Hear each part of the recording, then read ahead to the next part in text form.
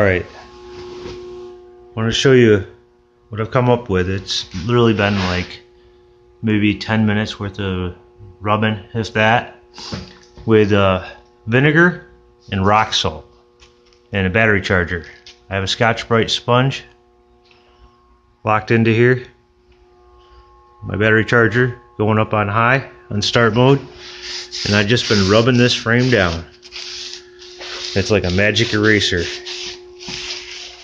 The frame I've had soaking in vinegar for a couple days, but I decided to try the battery charger today, and what was taking forever. Now mind you, the temperature is below freezing here. It's below 32 degrees.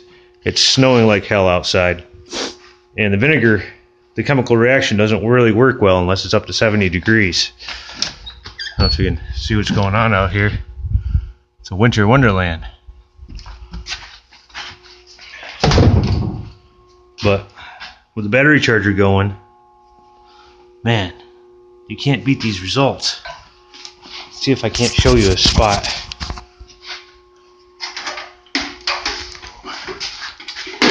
We'll come right up here. See if I can't hit a fresh spot for you. Get my little slurry mixture of vinegar. It's nasty, it's full of rust. The one sponge I've been using. I like to use gloves with this. So you can see what's going on here.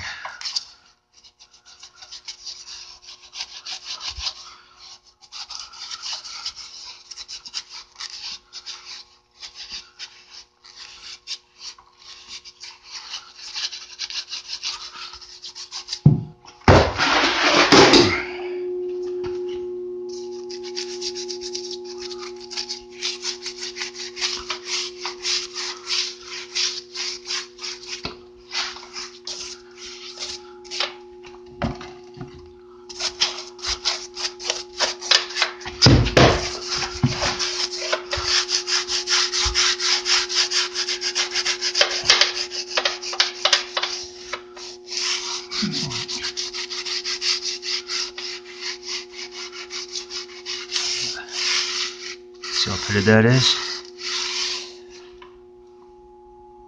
Rust is just literally wiping right off of this thing. Every time I go across it, it gets a little more and a little more.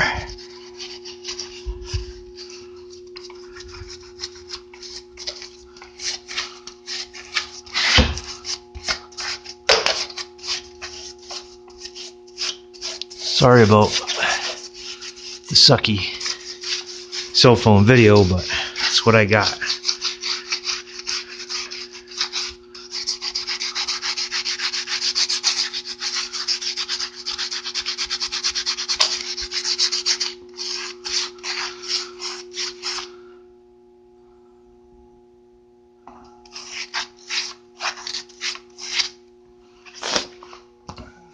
Just find me a rag here real quick.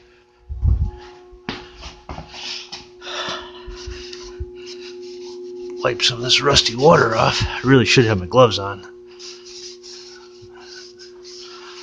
Vinegar's nasty.